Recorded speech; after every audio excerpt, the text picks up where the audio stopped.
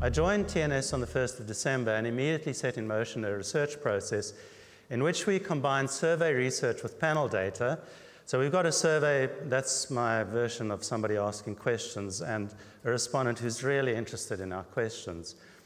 And typically, to be really boring, we would get graphs like this, that 40% of the people claim to shop at Walmart or claim to use Ariel or whatever it might be. We did this in China, UK, and USA.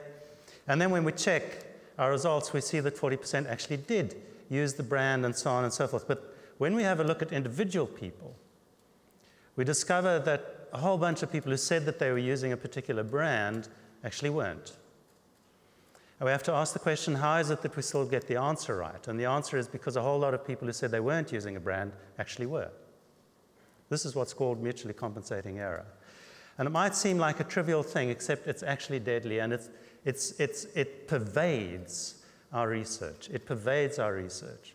For everybody who says they will stay at a hotel again but doesn't, there's somebody who says they will not stay there again but does. For everybody who says they will buy Volkswagen next time but doesn't, there's somebody who says they will not buy Volkswagen next time but does. And the problem with this issue is that the next question we try to answer is who are our users and why are they choosing our brands? And we get it wrong because we're modeling against the wrong people. It is a fundamentally important issue. And so for me, this issue of respondent-level validity is one of the most important things that we need to address if we're going to close the gap. So let's then ask an important question as we voyage into what I want to say over the next minutes. What is the relationship between the answers people give us, individual people give us, to the questions we ask and what they actually do? And let's make a solemn commitment. This is, my background is religion, so I'm going to be like this is like now what a priest would do. A priest would say, I invite you all to commit. And this is the commitment we're going to make. If we find a better way to do things, that's what we will do. We have to find a way to rebuild the ship while staying afloat in it. We can't tear things down. But actually, we have to find a way to do it, to move forward, to improve things when we find a way to improve things. So let me introduce you to some of our results. And this is only just beginning.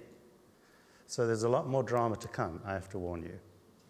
These are the sorts of questions we might ask. Awareness, this is especially in the brand world.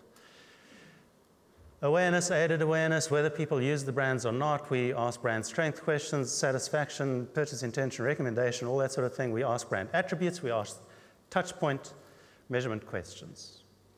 And the question is, how well did the answers that people gave us to those questions align with reality? And the answer is, if you looked at the aggregate level, the correlations are really good.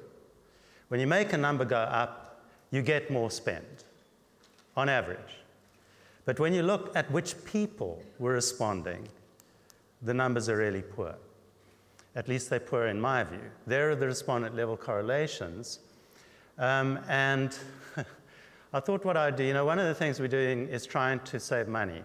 I thought the really easy way to do it is just stop asking bad questions. So let's have a look at the questions that would go if we started to apply some rigor. Almost everything. Actually, it's not that bad. It's just that we can do better.